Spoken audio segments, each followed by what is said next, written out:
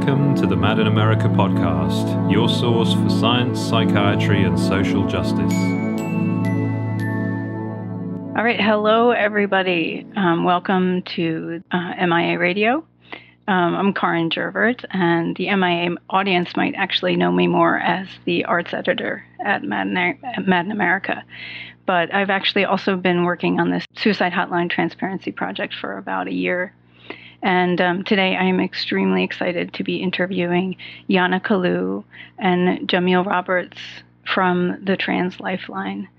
And they'll be introducing themselves a little bit more in 1 second. But first, I just want to say that this interview is part of a series of conversations. It's the second one. The first one being with Vanessa Green from the Black Line, called The Black Line, which is up on MIA website. But these interviews are going to be conducted over the next few months around this issue of call tracing and non-consensual intervention of suicide hotlines. So the project has a few different parts and ways that you can participate, so you can check that out on Mad in America's website. And so we'll just get right into it. All right, so how about you to introduce yourself? So yeah, my name is Jahmil Roberts. I don't use any pronouns, and I'm a Black queer person, and I am existing just on the gender spectrum. I'm currently serving as the interim hotline manager at Trans Lifeline, and my work is to build practices of connection. My goal is to shift the ways that we approach peer support by centering the relationships that we build through the service that we provide. I think that through this lens, we're able to focus on how people relate to one another and gathering to work and sharing purpose, and by encouraging analysis and curiosity while building trust. We encourage one another to create language and to name and address the impacts of systemic harm, and to nurture individual and collective growth and healing. Yeah, so important, so important. Thank you for that. And thank you so much for being here with us today. And Yana, you want to introduce yourself? Yeah, Karen, thank you so much for having us and for this important work. My name is Yana Calou, and I use they, them pronouns. And I'm an organizer and storyteller, and I'm currently launching a campaign to get cops out of crisis calls as the director of Advocacy at Trans Lifeline. And I identify as a non-binary Brazilian American person. And my work right now is really focused on centering lived experiences and survivors in abolitionist organizing, healing, and peer support. And in terms of my background, I just want to say that I'm really grateful for the mentorship and learning that I've received in queer studies and labor and economic and racial justice movements, in media justice movements, and bring those perspectives to my work. And outside of work, another piece of work that I do is I co-facilitate a psychedelic peer support integration circle for trans and non-binary people as well. I am just so excited to have you too, because this work is justice work, and it's just so important, I feel. Let's start with the first question that we have here for you guys, and just, basically telling us a little bit about how you arrived at the work you're doing in the community, and how you came to be leaders in this kind of peer support. Yeah, I think that for me, this work is very personal. So a lot of it, especially, I don't know, I want to say at the beginning, but even kind of throughout my journey, it was really a process of shifting my relationship to what I defined as work. I think that sometimes experiencing the world as a Black and queer, visibly queer person, I think that sometimes it can feel sometimes like a punishment. And I think that in some ways, the work that I was accessing felt aligned with some of the access that I felt like I was experiencing, or access blocks that I felt like I was experiencing. And a lot of what shifting my relationship to work looked like was kind of like querying my definition of like what was like valid work to me, like what was labor. And I began to like look into like what is like care work, what is the labor of a lot of the work that, you know, is still happening. And that doesn't necessarily get honored and like the necessity of it. Um, and inside of that, I think, you know, I was able to access my own kind of like, I would say, gift, to really be able to support people through like really holding a conversation with them. Um, and I think through that moment, for myself, I found Trans Lifeline, and it was a super aligned kind of moment for me. Truly, I applied to this organization on my birthday, actually, and yeah, I applied as an operator and really like navigated through a lot of just like the space within the organization. Um, really through kind of like honoring like the gifts that I can bring into the work, and like really being able to offer kind of like the care that I have for the way that we treat the work that we do, and the impact that it has on the people that we touch with the work that we do. And so like that's just been a process of constantly honoring that. And you know, now I found myself here. I'm talking to you about it. It's wonderful. So you started out as the as a hotline operator for the Trans Line. Yeah, I did. Yeah, that was back I think in like 2020. And yeah, that was a time very mid-pandemic, and I saw the need, and I responded to kind of like this thing. I also like met it with my own need for something that was I think more fulfilling. I think that was also a thing, that I wanted to kind of like have work that felt good to me, with people that I cared about, doing something that I cared about. Yeah, I think that was something that I really personally needed, because I was really losing, I think, my grasp on like what it meant to work without the like care aspect of it. It was becoming really, really intangible, and I have a hard time holding things that don't make sense to me anymore. And you know, mid pandemic, I really needed to work, in some sort of way that wasn't going to like, you know, I think like create a harder time, for myself. And I think, you know, to really like kind of like face some of the hard times that we were having, really like a lot of space to really navigate through them, like through this work with people. And Yana, how about you? How did you come into the community, being a community leader in this area and peer support? Yeah, thanks. Jahmil, it was so nice to hear about your story that coming in that I hadn't heard before. And for me, I joined Trans Lifeline as the communications director after kind of having a pretty accidental career of being a communications director for about 10 years. And I came to that work in like gender and queer justice movements at a time where the early 2000s, where the country was passing a lot of anti-gay and not even including trans folks marriage amendments, and had just come through being a student in gender studies and really learning about how the structures of marriage were really harmful to queer folks, trans folks, folks of color, women, and then kind of put out into this movement where it was actually just focused on that, and having some real conflict about what I was actually fighting for my people.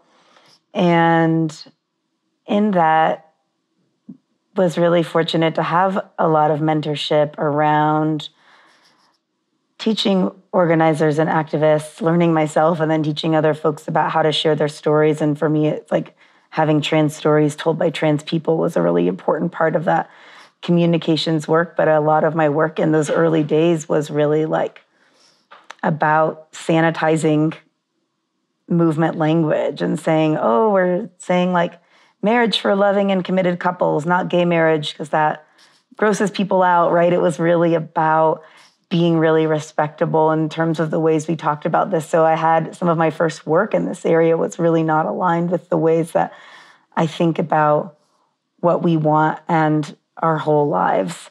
And so coming to Trans Lifeline, 20 years later, was really important to me to be in an organization that is really critical of the structures and systems that do exist for support, for structural and economic support for our community. And I think in my personal life, having gone through a lot of the crises and challenges that a lot of our callers go through, knowing the importance of support outside of these systems that really harm people is really important, and what brought me to, my work that's specifically abolitionist in terms of police and prisons and also forced psychiatric treatment. And I will say that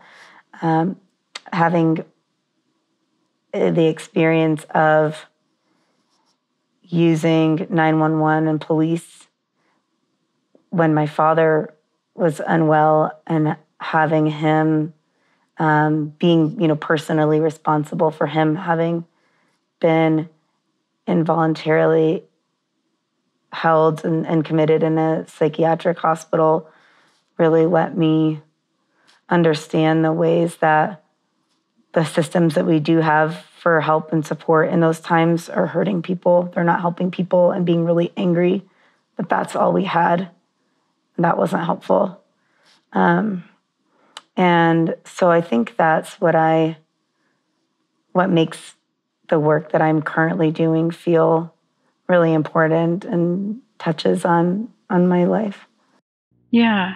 Wow. Yeah. And you had mentioned before about your Trans Lifeline's Cops Out of Crisis project that you're heading, this advocacy project. And I wonder, does now feel like a good time for you to talk a little bit about this kind of experience that a lot of people have of this calling these hotlines and the interventions that happen, and this non-consensual psychiatry that often ends up being the case for so many. Yeah, I would be happy to. Thank you. So the Cops Out of Crisis Calls campaign really came from the years of providing community-based crisis support, as Jahmil does, without police, and creating a national peer support and crisis hotline model for providing care that is free of police intervention and involuntary hospitalization. So when we say we don't use 911 or police on our line, it's not just because we understand the way that police violence and criminalization and all of those things really hurt people. They do. That's really true. But we're also not saying that we think that a medical model is necessarily what folks need either, that involuntary hospitalization is the answer to no cops, right? It's actually being really critical of both of those systems and showing the need for this. The need for this campaign arose from really needing to have more dialogue amongst our peers, other hotlines, about the harm that is caused to people in crises, particularly those who are trans, those who are under 18, those who are neuroatypical or living with disabilities, those who are Black and Indigenous and folks of color, the particular harm that we face in having police intervention and forced hospitalization. We also know that those kinds of interventions don't get to the cause of these crises, and they actually often exacerbate them. And so we are launching this at a time where crisis hotlines are touted as alternatives to calling police, as more public awareness because of the work of Black organizers, as making people aware of the harm that police cause to communities. that crisis lines are often shown as alternatives to calling police. But what many people don't know is that most national hotlines and tech services use geolocating surveillance to engage local police, often without callers' knowledge and consent that police or emergency medical teams are going to be arriving at their school or at their jobs or at their homes. And so this is really resulting in like hundreds of thousands of police interactions with people in crises each year, and involuntary hospitalizations that, unfortunately, the particularly involuntary hospitalization, emergency room visits, psych holds, we've seen that our suicide rates in this country actually keep growing as we increase these kinds of interventions, and that most people don't know that suicide attempts actually increase after having those forced treatment. And so the systems that we actually have in place to support people are not helping people. And so one of the things that our campaign is trying to do, aside from really educating other crisis services and hotlines about the necessity of community-based alternatives to police and hospitals, and advocating for real upfront transparency on hotlines so callers know what to expect, is that we really want to reduce some of the harm of that and share some of the alternatives. We are one of several kinds of alternatives of systems of providing peer support and crisis care to people that doesn't actually engage those systems. Yeah, and it's amazing how people just don't seem to understand the scope of this sometimes, and the kind of harm that's being done. And Jahmil, I wondered if you had any additional thoughts about the Cops Out of Crisis program and anything to add. I don't think I necessarily have anything to add. I think it's super, like we were talking about, timely and like alignment. I think it's really perfect timing, especially to really kind of like focus on really like the consent aspect of like what does it mean to support someone.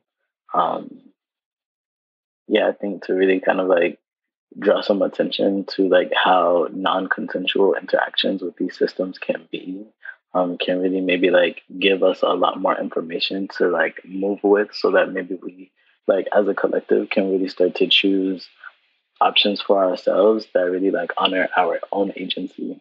So I think through the both of you, we learned a little bit about what the Trans Lifeline offers as far as what the services of the Trans Lifeline are. Yeah, thanks, Karen. We are best known for our peer support hotline that is created by, run by, and for trans people without the non-consensual police intervention that we spoke about. And we also offer many other programs here.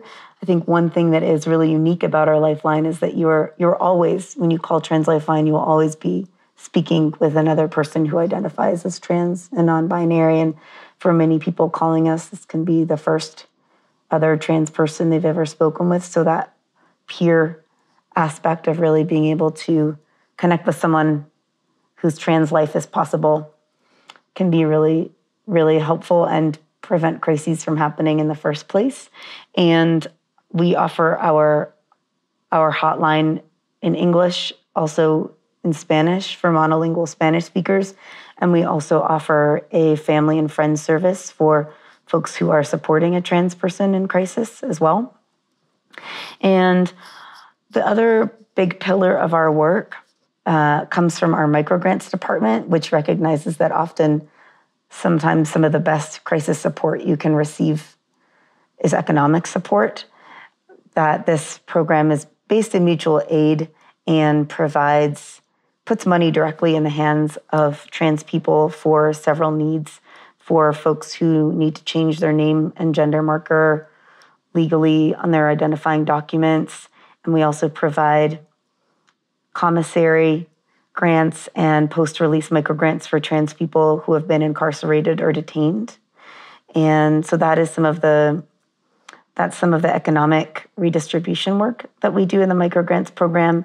And then certainly the COPS Out of Crisis campaign in our advocacy department is our first foray out of just providing those services and into the advocacy space that really extends beyond just trans folks, right? We believe that self-determination and agency that Jahmil was talking about is important for all people in crisis.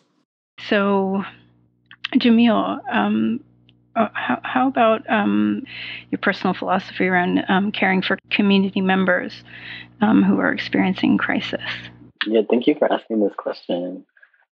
Yeah, I think I really center it around empathy as a practice. I want to contextualize that by naming this that at some point I read a book about empathy that went through like an etymological history of that word, and it pretty much kind of like, I don't know, the middle kind of section really focused on like how empathy was used in psychology and psychotherapy. And there was at first some really crude tests that really kind of like were used for diagnosis based on like a scale of empathy, which at first was kind of like pretty much a measure of like how much can like a practitioner empathize with like a client, and like the more that you could empathize with this person, or like in this particular context, empathize meaning like understand what they were going through. It was kind of like the more that like a practitioner could empathize with the client, then the more sane that they were. But then that's also where a lot of like kind of like implications, right, come into play, like socially, right, where a lot of these practitioners were like cis hetero white men, right, especially during the time, like this is like post World War One, before World War Two, right, during the time when there's a lot of like morality that gets kind of conflated into different identity markers. And so it's like, when I say crude, it's super an understatement. But there's a part that kind of like goes beyond that, and inside of this book that goes beyond that, and it describes kind of like the shifting, right? There's like a woman researcher that's like, maybe we could look at this differently, and she works with children specifically, who kind of like are known to be unruly or have unruly behavior. And like her method is to empathize with them by kind of like really giving them the space to experience like their experience. And to like, really like be the leader of like gathering this information for themselves, and to see like what does it mean to like access someone's agency, and then to empower them to really start to name their reality and navigate through it in a more confident way, in a more agent way. And that's really, I think, what we try to access in the work that we do, is to really like allow people who are in crisis, or who appear rather to be in crisis, the opportunity to really like access their own agency, and really decide where to go next for themselves in a way that like they think would be best, so that they can like really continue on in a way that feels supported. I think so little of psychiatry as it is today, as the three of us know here, is organized around anything even close to this kind of care and empathy and empowerment. It's the opposite in so many ways, right? People like you doing the work that you both do is so important. So the next question I have for you both is really, what are the challenges of your work? What are you running into out there around what's stopping you from doing this really important work? Yeah, I think that's a really lovely question. I think the challenges that can really be named inside of the work, in really like larger picture ways, I think that is just like the general kind of like undervaluing of care work, and like like what it means to do care work and like what the cost kind of really is, like what the labor of care work is. Um, and I think that like also some of like what can make it difficult is kind of like experiencing some of that kind of like devaluing, and still providing this service, this offering to community, and that kind of like, you know, really like contributing to how we experience our own capacities as people who do this work, um, and like also experiencing like our own lives while doing this work, like how I named like, you know, I got hired through like within the pandemic, but like also we've been doing work throughout the pandemic completely. um I think, yeah, there's not been a moment that we really um, taken a really like set amount of time just away from it at all. And so it's kind of like being inside of like ongoing and continuous work, and in some ways, kind of like really constantly gathering the capacity to continue to do the work, can really be a balancing act. And then I think that there can be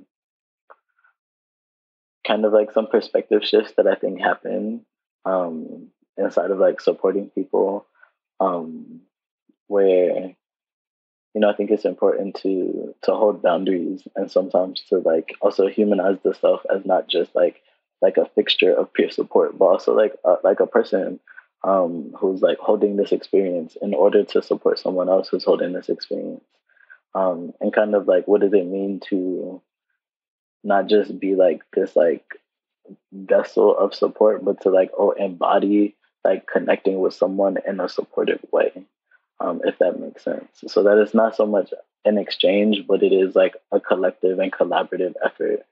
And I think that those are the things that are really sometimes hard to grasp inside of like a lot of the ways that we as a collective, like as a society, kind of like think about or approach, even like asking for support or like offering support at other times. So, Yana, how can listeners support your work, specifically the Trans Lifeline, but also the Cops Out of Crisis work, and be in solidarity with organizers like you? Yeah, so first, you can donate to our work. I think when we talk about defunding police as crisis responders, we are talking about funding alternatives like the hotline and Jahmil's work. So donating to Trans Lifeline is a way that you can support people being able to access this kind of care. You can join our campaign email list, which I will share with you. So when you share the podcast, you can have that link. And if you identify as trans or non-binary, you can apply to volunteer as an operator with our line and provide that care and learn how to do community-based care without police or involuntary hospitalization. Jahmil, any additions to that? How listeners can help out? Yes, definitely. You know, if you are a person who can support providing like peer support to people within community, definitely sign up to be a volunteer. Um, when those applications open, that would definitely be super lovely just to have folks really showing up inside of their gifts. We've been talking about this entire time, really, and the idea of the impact of oppression and bigotry and bias and stigma, on people in suicidal distress, and how, it can be just ignored or denied by the frameworks and paradigm of psychiatry that is, powerful now. And how lines like yours and these initiatives that the Trans Lifeline is working so hard towards is really interrupting this cycle of abusive care towards trans people, towards Black people, Indigenous people, people of color, all sorts of people are experiencing that abusive care, and your line sort of acts as this ceasing that cycle from being activated. which can save lives, and I think does save lives, really. So I think, one, it's just important to name the history of psychiatry and psychology and pathologizing queer and trans people, Black people, women, poor people, and the role of kind of individual responsibility that those kinds of systems create, and the dialogue that's happening now around like just needing to break down like the stigma of mental health, and that really hides the root causes of crises that are crises caused by colonization and racism, capitalism. Like these are actually the crises that we're dealing with, and that just having more same day, next day outpatient slots and having more beds open isn't going to support somebody who doesn't have a safe home to sleep in or a school where they can even go to the bathroom in. So I just want to name kind of the underlying piece that we hadn't directly gotten to. And I would also just really like to share the ways maybe that some of like the behavioral health kinds of models of care frameworks are set up to really, maintain who is considered in the norm and causing harm for those forced to the margins. And I think that part of this is really explaining what are the like trans-specific, or we can speak to the trans-specific at least impacts of these kinds of things. So like sometimes when these interventions happen in forced ways, it can out trans youth to unsupportive parents. Trans folks are less likely to have health insurance because of the ways that we're discriminated against in employment, and our unemployment rates are so high because of this. So having huge ambulance and hospital bills when we know that like financial instability is a top suicide indicator, it's really harmful to our community. We know that for trans people that involuntary psychiatric holds have been used to deny informed consent for life-saving trans care like hormone replacement therapy or gender-confirming surgeries. We know that trans folks are misdiagnosed and mismedicated when the issue is gender dysphoria and the oppression that comes along with being trans, and that we can be, forced medicated while actually denied trans-specific medications at the same time. We're put in the wrong gender units in psych facilities, in jails, in prisons. We're more likely to be sexually and physically assaulted in those places. And we're also not allowed access to trans health care while incarcerated as well, not just in hospitals. So it can send undocumented trans people to detention centers indefinitely when ostensibly they're coming to the U.S. for asylum due to threats on their lives because they're trans. And then in the U.S., this is what we're doing, right? And certainly we see the criminalization of sex work, of substance use in our community because of transphobia and a lack of access to traditional employment. And there's certainly just a long, long history of a lack of trans competency in mental health, in domestic violence services, in medical services. And so we see people who are trans being put in solitary holds across all kinds of detention, psychiatric and carceral detention systems. They're all carceral, but and people being put in solitary for their own, like, quote, protection just because they're trans. So I think it's really important that people know some of the trans-specific harms that happen to people, and that what we really need is like trust that when we're calling for help, that the help that we get isn't going to make our crises worse. Like all of this makes our crises worse, actually. We need to recognize that the crises we're experiencing are racism and capitalism and colonialism. And we need to realize that economic redistribution will actually prevent so many crises. That one therapy appointment isn't going to help you get the financial stability that you need. And we need to really think about how we can fund and proliferate peer support systems of care and really, keep funding and exploring these alternatives outside of state systems and behavioral health interventions. So for me, a huge part of my work is like really helping make folks aware that forced medicalization doesn't actually keep people safe or save people, as the suicide prevention language would have us otherwise think. Thank you so much, Yana, for really contextualizing so much of that.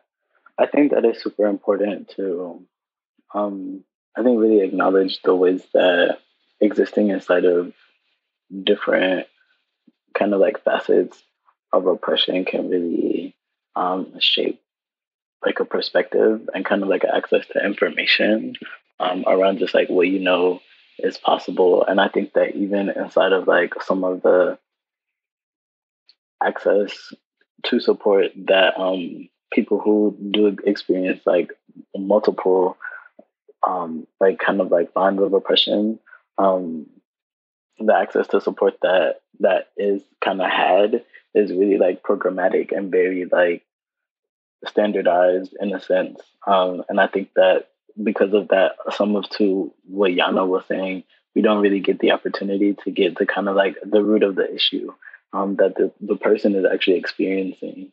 And so like when we do like peer support work and like our like first goal is to center the caller and let them be like the leader and to tell us like what they need and then like make a plan with them or support them, right? And making a plan to like get what it is that they need so that the needs are met.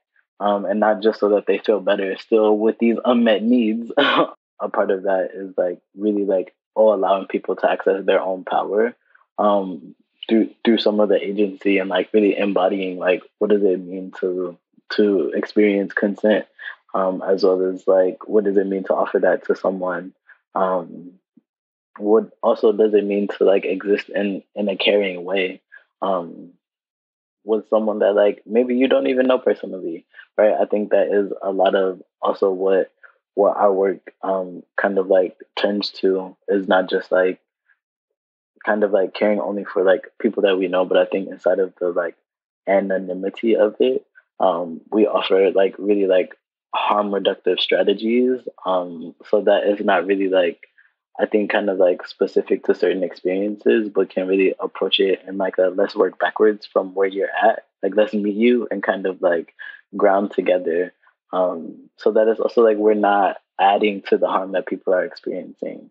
Like it's kind of we take that analysis and it's like how can we lessen like what's going on, and like it's just kind of like really really being like inside of it with the person, in a way that is of course boundaried, but in a way that like really creates more space and more safety so that like we can navigate with more clarity as like people who are like receiving this type of support, and I think that that's so important. The experience of care as it is now in the modern psychiatry paradigm, it's always this ignoring of the suppression, and in fact like to the point of like let's just get back to you being okay with this oppression. It's sometimes impossible to wrap my head around how we've decided that this is what works when it's absolutely not what works. It's like Yana was saying, it actually causes this enormous amount of harm and increases so much pain and suffering among, all people. I really agree with that. Thank you for bringing that into the space. Well, thank you. Gosh, the work you guys are doing, like I said, is that sort of that stopping that domino from falling. That can end in a trans person ending their life because of this non-consensual and essentially non-caring and non-empathetic care system. Yeah, I think I was going to also add that I think that a lot of what you're naming is why it's important to also see this work as justice work. I think just like holding awareness of like offering support to someone of like how this person may experience like the involvement of systems. And this is like coming from the perspective of someone who offers the support. And it's kind of like, how are we honoring the person that we're supporting with the offerings that we make? And I think that a lot of that, like what you were saying, as far as just like people really being in positions to experience more harm just because of that like lack of awareness of like what does it mean to involve like this entity. And I think that's why a lot of the work that Yana's doing is so important, to really create awareness around like what it means to involve these entities. All right, so I guess the last question, if you're just to summarize the driving point of your work and its importance, what would you want listeners to know about providing community support on your hotline? On an individual like basis, like I think that there is a focus definitely in the work that we do on the trans community, because those are the people who we support. And it's like when we're supporting people, we access like their individual lives, and like those individual needs, and we create those individual plans with them. And so I think that it's like the connection part that comes with caring for another person is like, in this moment, can we like, exist inside of this time and this space with another person, to like amplify their access to like resources. I think that's really a lot of like what we do. I think it can be like iterated differently inside of like maybe kind of like, I think the work that Yana's doing, where it's like, how can we exist with these people, right, to amplify like their access, to like awareness, right? Like how many people are aware of this thing, and it's really like, how do we access our own power and like add it to somebody else's, and that's really the work that we're doing. So yeah, thank you for that opportunity. Thank you both so much for being here with me today. I think this was a great conversation, and I think our listeners are going to learn a whole lot. And good luck with this work, and may you get all the support that you need. Thank you for listening to the Mad in America podcast. Visit madinamerica.com for more news, views, and updates.